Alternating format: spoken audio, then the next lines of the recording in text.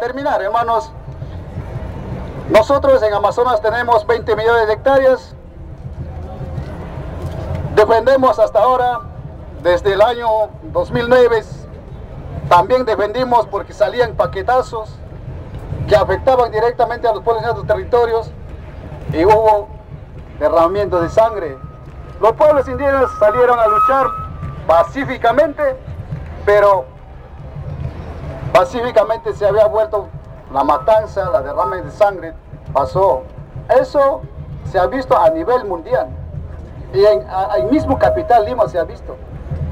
En el Amazonas no solamente existe el bosque, existen seres humanos como ustedes, autoridades de Lima que existen igual. Entonces, con eso quiero decir, hermanos, a todos los hermanos aliados que están presentes acá, jóvenes, hay que defender el bosque, el territorio, así mismo a los pueblos indígenas, porque eso nos va a servir para bien de todo el mundo. Hay hermanos procesados, acá estamos frente al Palacio de la Justicia, que hagan verdaderamente el juicio.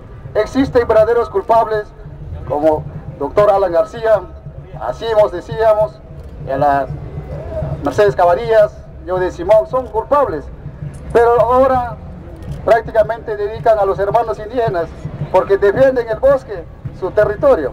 Eso no debe ser. Si queremos hacer verdaderamente justicia, que haga esa justicia.